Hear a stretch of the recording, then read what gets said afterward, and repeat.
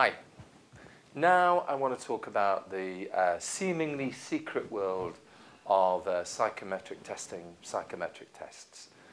Chances are, if you're a student and you're going for a job for the first time, you will have never had cause to have either taken one, undertaken one, be reported on one, or whatever.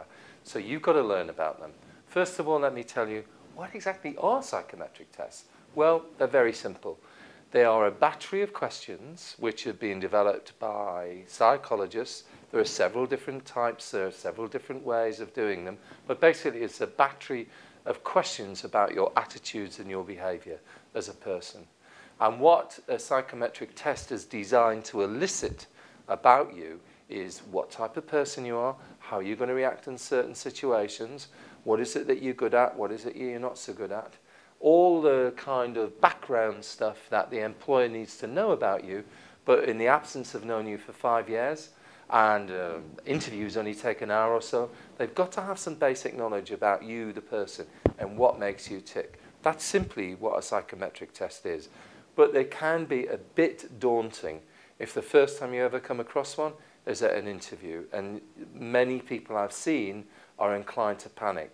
So the first thing you've got to do is you've got to practice them, you've got to undertake some, you've got to do some for yourself. Now, there are several companies on the web offering them at a price ranging from 20 quid to 100 quid. You have no need to pay any money. I think the best free one, and it's a big, big site, is shl.com. Go in there, do them, get the results, don't ever lie, okay?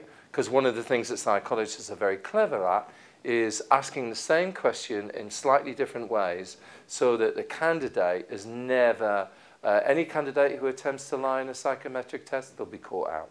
Psychologists are much cleverer than you, trust me. So just be honest, do some practice, use one of the free ones, and then when you get in there on the day, or whether you're asked to do it online, you'll be prepared. And that's it. There's nothing really mysterious about them. And actually, when you do them for the first couple of times, actually you'll be surprised. You get some very valuable feedback on what type of person you are. And everybody wants to know more about themselves, don't they? That's simply it. There's no great mystery. Okay?